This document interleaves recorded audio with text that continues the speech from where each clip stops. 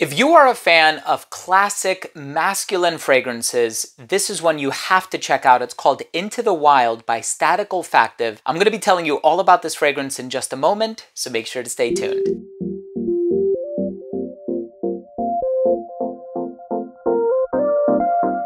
Now, before I begin today's episode and I give you my thoughts on Statik Olfactive, and this is a fragrance called Into the Wild. The perfumer is Darren Allen. The founder of the brand is Chris Martin. I want to start the video off first by saying that if you're a fan of fragrance-related content, or simply if you just love smelling your best, hit subscribe, hit the bell icon, and please give this video a thumbs up for the algorithm. It would really mean a lot to me. So here is a fragrance that utilizes some really rich raw materials, and this stuff is potent. It is powerful, it's bold, it's courageous. It comes with this card on the inside of the packaging, which I think is really nice, and it has all of notes listed on it. So check this out. In the top, you have an ozone accord, black spruce, cypress, two kinds, one from Spain, one from India, and a log cabin smoke accord, which is really interesting. In the mid, you have fern, a green leaf accord, galbanum, violet leaf, and wild honeysuckle accord. And in the dry down, you have cedarwood, agarwood, wild harvested patchouli, castoreum absolute, civet absolute, and oak moss. There are a lot of green ingredients in here. The fern, the oak moss, the spruce, so it's woodsy, and then it sounds like there's going to be a bit of an animalic base as well. But one thing that is a certainty is that the ingredients are super high quality, of natural origin. At least most of them are the ones that have the country of origin explicitly labeled right next to them. This is an exquisite fragrance. I'm going to be telling you all about the smell in just a little while. Let's start things off with a quick look at the presentation first.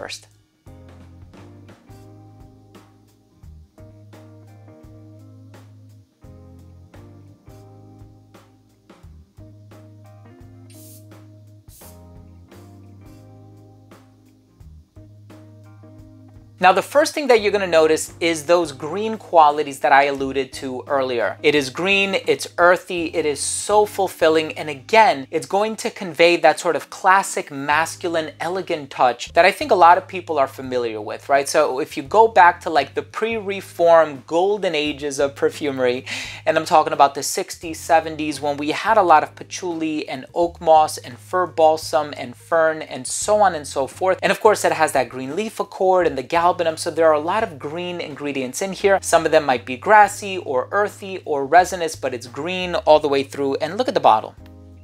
If that doesn't tell you this is going to be a green fragrance, then I think we're missing something here. But looking at some of these other ingredients as well, the ozone accord. So I don't get anything super bright and luminous in the opening. I'm sure there's citrus in here, even though it's not listed in the note breakdown, but I'm not getting anything ozonic per se. And I say that because whenever I think ozonic, I also think oceanic. And a lot of times those two accords are coupled with one another, but I am getting the cypress, the spruce, and I am getting just a touch of smoke. I don't know where that smoke is coming from. I don't know if it's birch or cade or just some kind of a resinous, incensey ingredient. I'm not entirely sure, but again, it is mostly green. In the heart, of course, the fern accord, the violet, I'm not getting too much of that. I know violet usually has a clean aroma, or if it's like a Fahrenheit by Dior type of a violet, some people say it smells a bit rubbery or like petrol. And then in the dry down, the cedar, the patchouli, oh my goodness, right? It is green all the way through. It is earthy, it is charismatic, it is grown up, it's dense, it's mature, and I'm actually not getting a lot of the animalic ingredients. I know,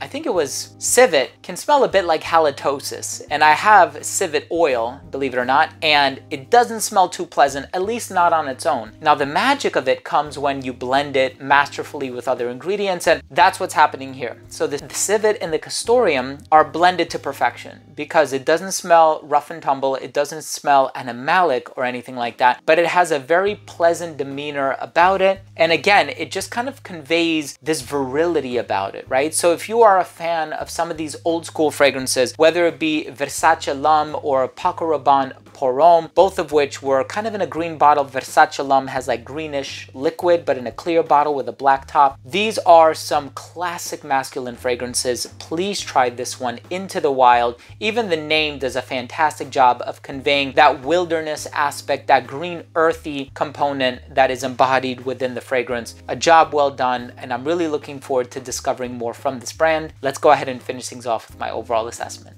So first up, in terms of the uniqueness and the overall smell, while I compared it to a particular fragrances released within a certain time period and falling under a specific genre, it doesn't explicitly smell like any other fragrance that I've tried. Longevity, 10 plus hours. Projection, fantastic. For the first hour and a half of application, it did radiate just a little bit beyond an arm's length. It became an elbow's length scent right around hour 7, a skin scent right around hour 10. Versatility, I can see a lot of people arguing that this leans traditionally masculine. I think this is great for the colder weather, but there's something about this that I would enjoy in the springtime as well. So I will continue to wear this at least for the next month before it gets like super hot outside. And this is a very sort of a dressed up, formal, elegant fragrance in my opinion. This might appeal to somebody a little bit older, a little bit more experienced in dealing with niche fragrances. But nowadays we have a lot of youth that own niche, and I'm so happy to see that. I'm so happy to see that evolution, if you will. And as far as the presentation is concerned, I love everything about it. I love the lining on the inside of the box, the sturdiness, the presentation, the name, the color of the liquid. My final verdict on this fragrance is, if you love those old world, old school, classic green masculine fragrances, you want something with super high quality raw materials. We're talking fern, cedarwood, oud, oak moss, patchouli, so on and so forth. Please try Into the Wild by Statik Olfactive. Thank you so much for watching. Thank you for joining me. I hope you took something of value from today's episode. And if you did, please do consider supporting the channel by subscribing to it.